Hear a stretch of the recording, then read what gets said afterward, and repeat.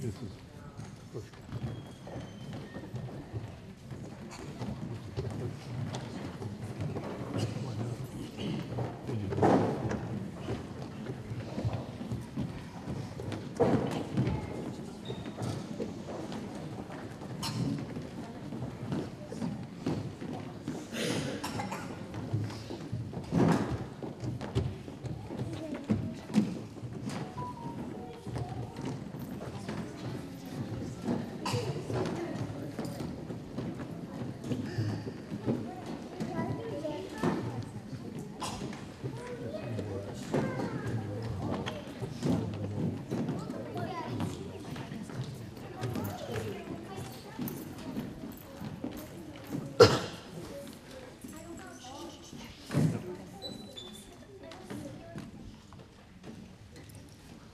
All right, boys and girls, look at Miss Fisher. I know it's so hard not to look at your moms and dads. So describing this school year has been a tough one.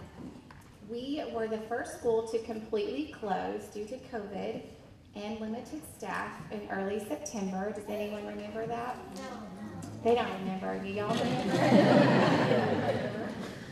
It was devastating, but together we overcame the first of many hurdles. As our community continued to deal with COVID health-related issues, our Oklahoma weather gave us some surprises this school year, which we shouldn't be surprised by that anymore, should we? Through the unpredictable weather and the ever-changing health protocols, we can confidently say that as a school community, we are stronger.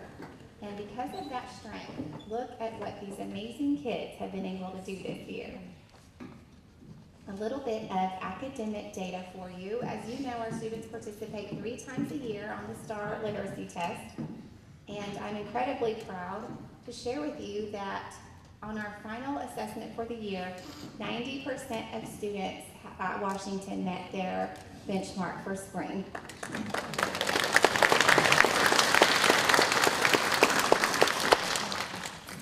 Families, we cannot thank you enough for your support this school year. We would not be able to do our jobs without you. Many of our families have experienced some very challenging times over the past year, and we just thank you for your continued support. We hope that if this was your first experience with Ponca City Public Schools, that it was a great one. It has been our honor to serve you and your child this year. Miss Ellis was not with us last year, but I told the teachers and Miss Helm, I told the teachers last year that that probably worked their hardest school year last year, but I think this school year might have trumped that. The difference is this year is that you knew sort of what to expect. We knew how to isolate and quarantine, and we had it figured out. It was kind of down to a science. And I just want to thank you for handling everything with grace, and you all handled it like rock stars. And let's just give a hand to our teachers. You deserve more than one applause, and so I just want you to know that we appreciate you very much. Students, I'm very proud of each and every one of you. I want you to always remember, look at Miss Fisher, please, look at me. Always remember that you are special and bright, and to work with all your might, whatever you do in your life, okay? Boys and girls, you will always be a Washington Pre-K Cub, but now you officially get to be a Wildcat. We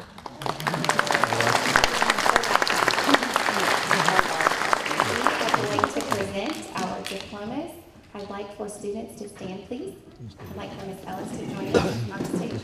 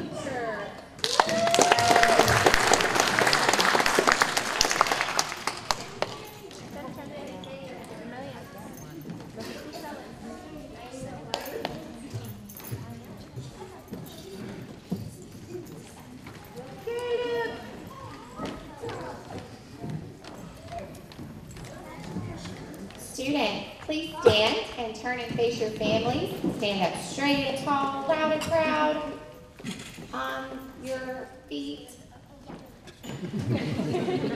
I proudly present to you the pre-K class of 2022, high school class of 2035.